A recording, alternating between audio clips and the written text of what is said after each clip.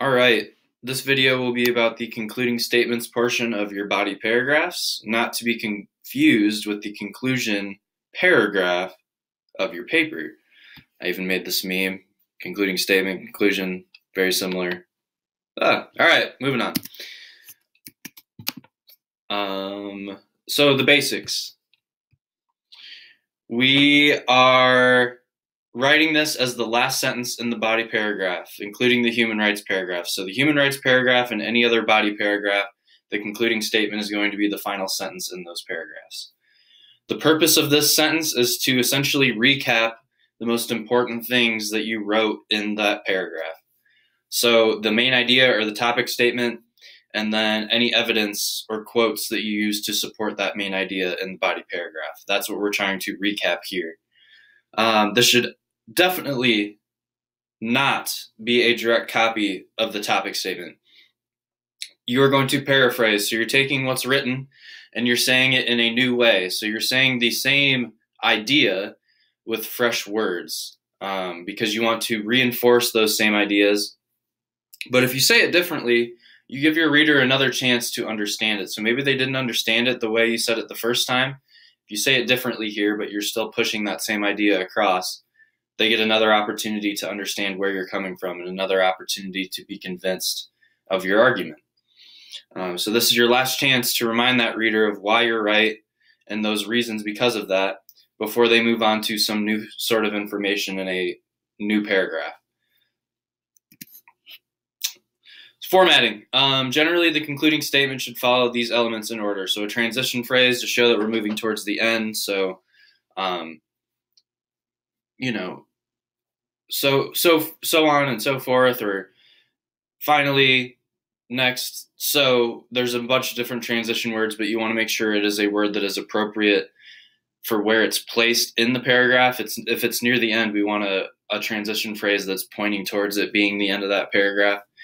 And then your topic, verb, and position that are all found in your main idea. You're not just taking them, but you're using the ideas that you've written for those and paraphrasing those elements below in your concluding statement. And then you're essentially replacing the reasons in your topic statement with a paraphrase of your evidences that you have written in your throughout your paragraph. So that's what we're looking for. It's essentially the same format as a topic sentence, and you're taking a lot of what you have written in the topic sentence, but you're saying it in a new way. And then your reasons are going to be a paraphrase of your evidence to drive that evidence home. This is the way.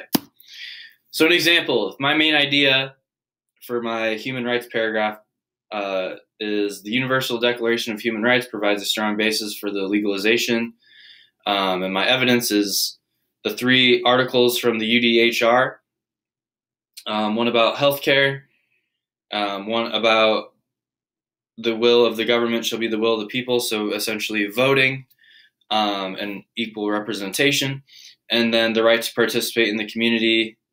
So if those are my 3 pieces of evidence, we need to combine these elements into one sentence at the end, recapping these things. So if I look at a sample paragraph in whole, the green is going to be the topic statement, all right? So we're introducing the Universal Declaration of Human Rights.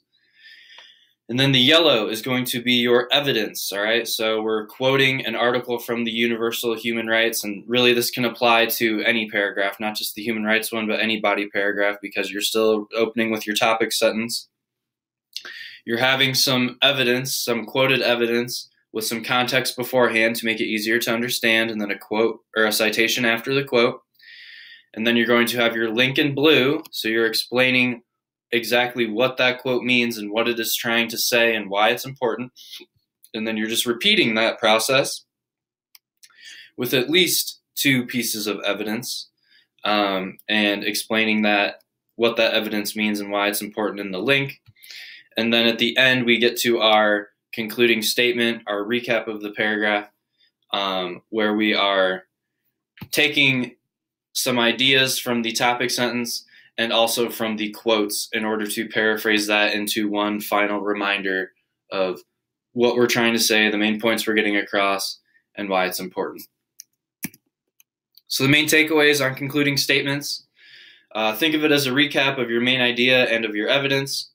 Can be more vague than the original main idea and evidence because it's not new information, it's more of a reminder. And then the last thing that is said in the body paragraph. So this goes after our counter argument and our refutation in our regular body paragraphs, and it's just going to go after our final link in our human rights paragraph. Okay, so either way, this is the last thing that you're going to be writing in a body paragraph before you move on. And the key phrase here is going to be to paraphrase. All right, you're putting this all together. You're using ideas that you've already stated, but you're bringing them together in a new way. You're paraphrasing them. All right, so pack it up. Case closed. That's what we have for that. Pretty quick one here, but if you need anything, let your teacher know. They're here to help. And keep at it. You're doing a great job.